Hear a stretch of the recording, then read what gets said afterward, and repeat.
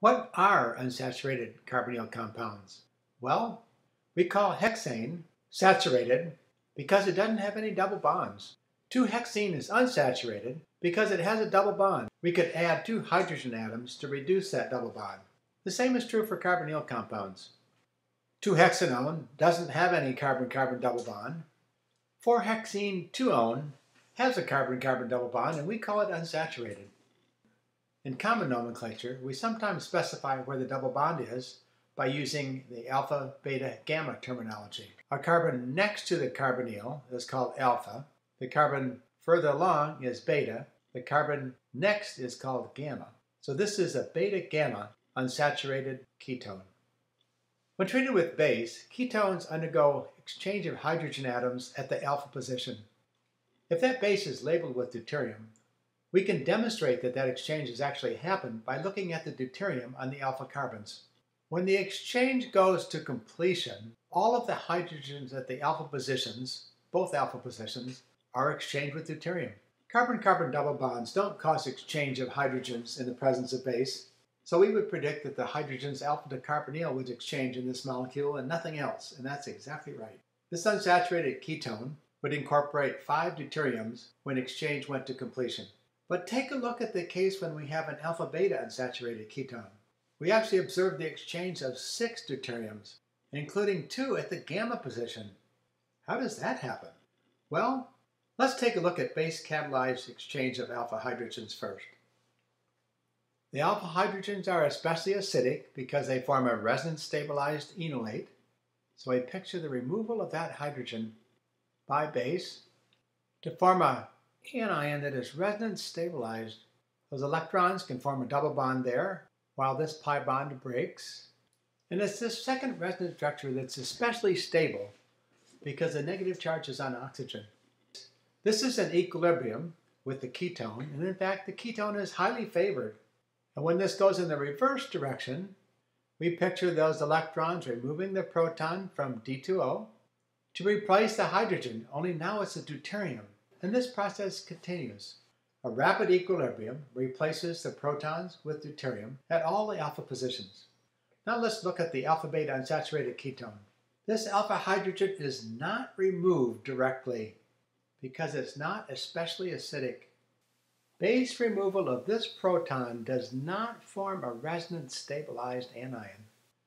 The orbital that contains this pair of electrons cannot overlap with the pi system here of the carbonyl, because this pi system of the carbon-carbon double bond is overlapping with it. So under the conditions that we're talking about, this equilibrium does not happen. But something else interesting happens. The gamma hydrogen is removed. We're calling this alpha, beta, gamma. When this hydrogen is removed, it puts a negative charge on this carbon. And this has 2 additional resonance structures. We can picture those electrons forming a double bond there. If this pi bond breaks, to put electrons next to the carbonyl. And 1 more resonance structure would put the double bond here as this carbonyl pi bond breaks to make a normal looking enolate with a negative charge on oxygen. And I put these 3 resonance structures in brackets to remind us that none of them really exist. But again, they're very useful because they show us where the negative charge is. And that shows us where protonation can happen. So a proton can end up at the gamma carbon. Or, look at this, at the alpha carbon. The position of the double bond has changed. Of these 2 unsaturated ketones, the alpha-beta unsaturated ketone is more stable. And the one that doesn't have the double bond conjugated with the ketone is less stable. So it's not favored, but nevertheless it's formed, and as a result deuterium can end up at the alpha position.